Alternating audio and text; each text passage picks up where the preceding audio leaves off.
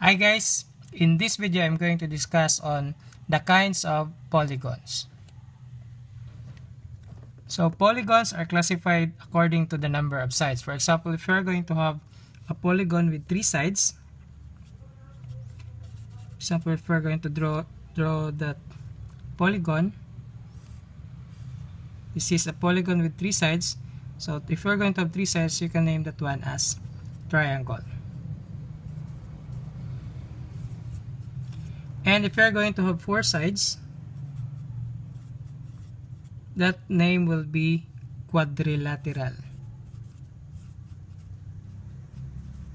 So any polygon with 4 sides are called as quadrilateral. For example, if we're going to have a square, so a square is an example of a quadrilateral. Another is rectangle. So rectangle is another quadrilateral, and another here is parallelogram. This has 4 sides, meaning this is also a quadrilateral. And we also have trapezoid. So trapezoid is also a quadrilateral.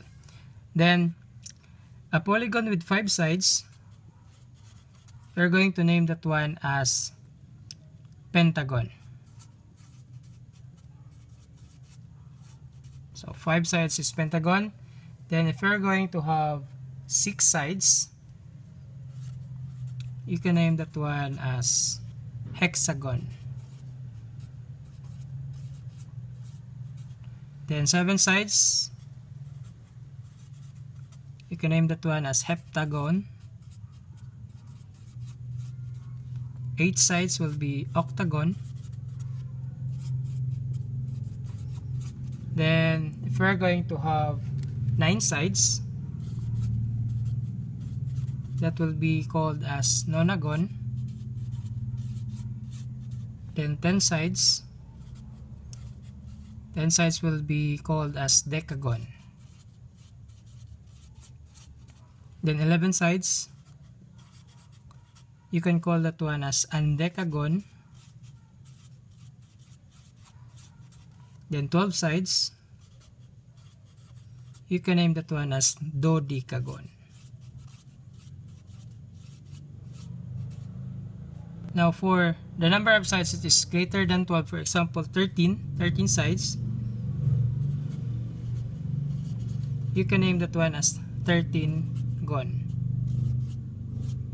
So 13 up, you can name that one as the number, then followed by gon. So if you're going to have a number of sides that is greater than 12, you can just call that one as n-gon. So this is for n sides. So the number of sides n, then you can name that one as n-gon. For example, if you are going to have a polygon with 24 sides,